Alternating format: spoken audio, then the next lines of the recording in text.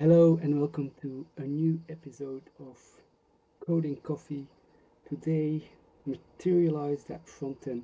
We're going to do something about our front door, let's say. And what better way to do that in a t-shirt about my front end as a coffee person, caffeine dealer.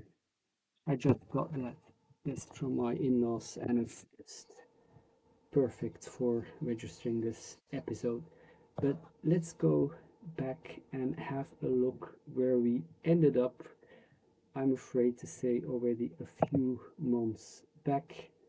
So when you're on Python Anywhere, kind of have to remind yourself of the doing this and run until Unfortunately, just reload the website before we have a look at it. And then you're good to go again for 3 months. And it's more or less 3 months ago since I actually um, worked on this. So you see, we still have this very simple form here to get a name, um, and then set a password, supposedly, right? Um, so this part we already can capture data now, and in the future we'll do more fun data. something Just want to make this look a little bit nice. So when you're making a website, you don't have to trouble yourself too much. There are front ends that help you work with this. In the website that I'm working out in parallel, seemed to have been going wrong with the audio.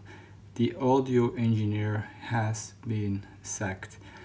In any case, here I was just kind of making some publicity for my coffee logging website, where you can also buy freshly roasted and I coffee. thought for this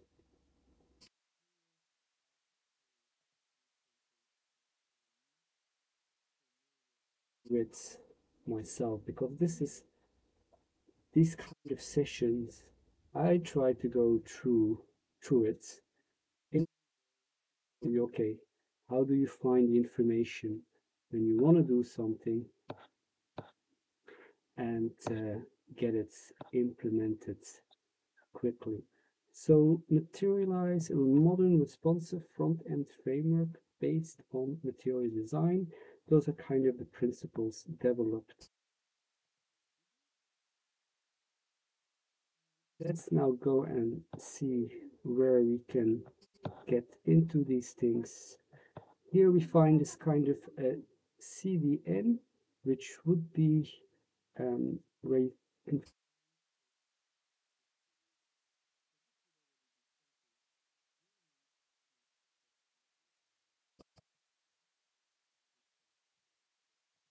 So let's go again to our files. The next thing to go to is let's just have a look at our application. And here you can see a template is rendered and we had to form HTML. This one should be living in our templates. So we can open this. And then basically, this is what we kind of already saw here, this body, which is this section. Now, when you want to use something externally, and you have this kind of CSSs and unified JavaScripts, things like this, you just want to kind of copy this.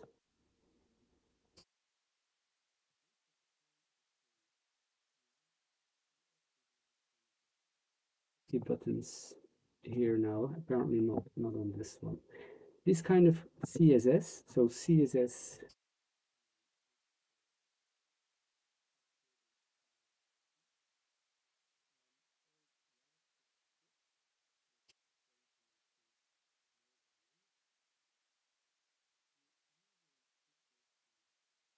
header. So let's give that a try. All right, and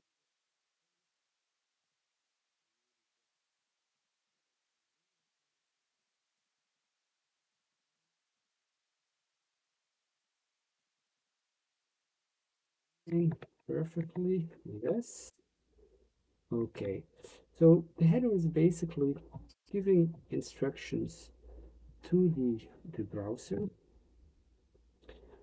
for might wants to run, styling that it might want to apply. If you remember from last time, we have this kind of symbol here to reload. So whenever you make a change, sure to first save it and then reload it. And I don't know, I don't actually think anything will have changed. Um, well, okay, that's okay. But there you go, things have changed. You see the styles are being directly applied. The reason I wasn't absolutely sure was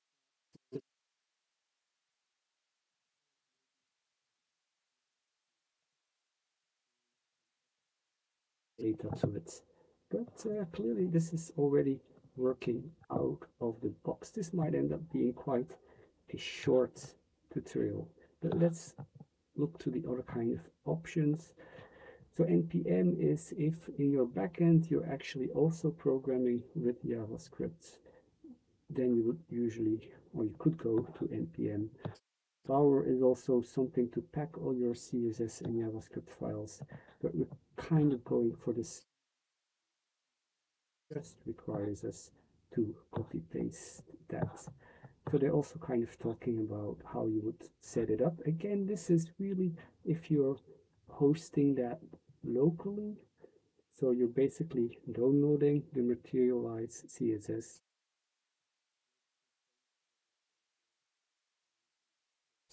and you would have your index.html and then in parallel with this directory. And now they go to the HTML setup because you saw you could just copy paste it into that header. And this is very similar to what we're actually seeing here. So they have the doc type HTML, which I haven't included. That's just, you know, most browsers will really check that, but let's just completely align it now. And so we have those fonts. You see they're also using the CVN here.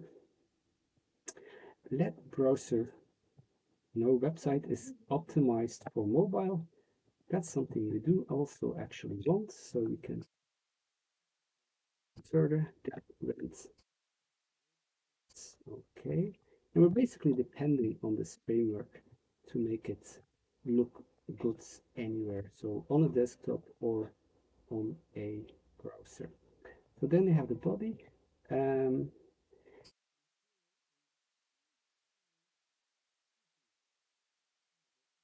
have one more link, which is the font link. All right. This we didn't have when we were actually.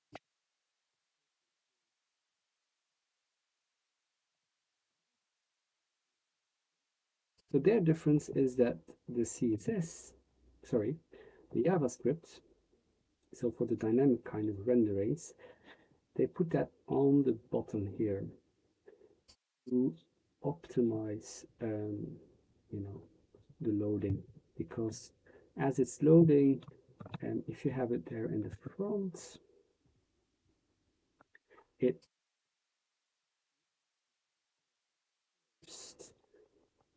without having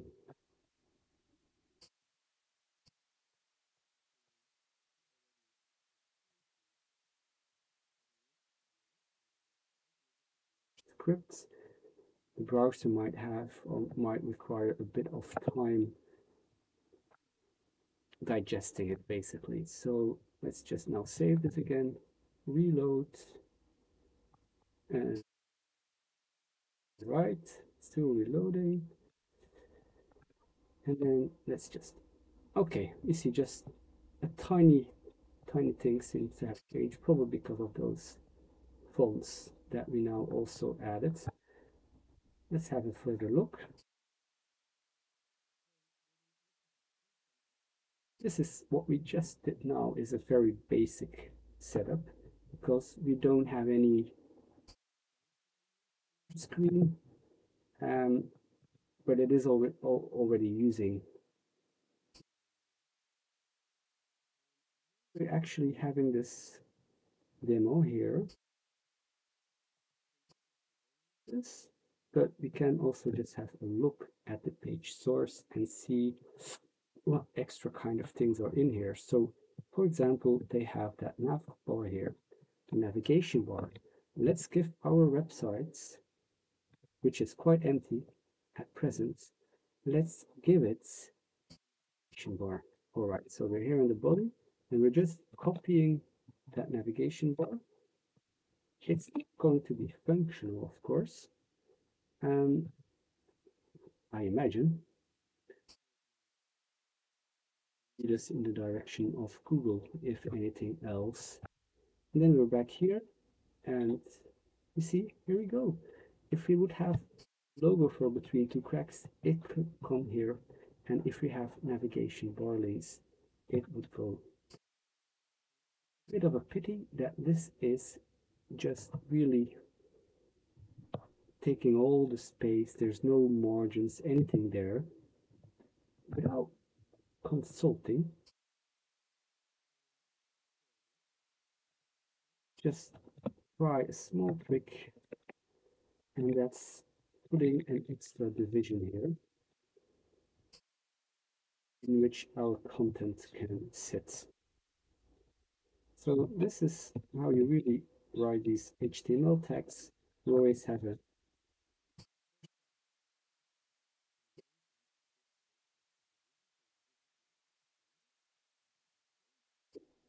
and reload.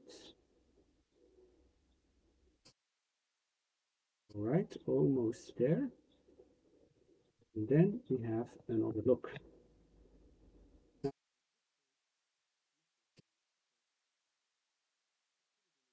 But we didn't really tell it to let's have another look. Now this here looks quite nice, right? So this is probably sitting in a main division.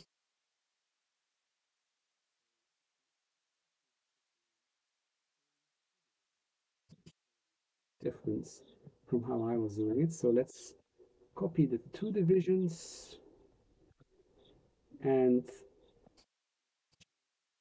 here, right? So we're now sitting within two divisions. And this, so we have to close the inner one. There we go.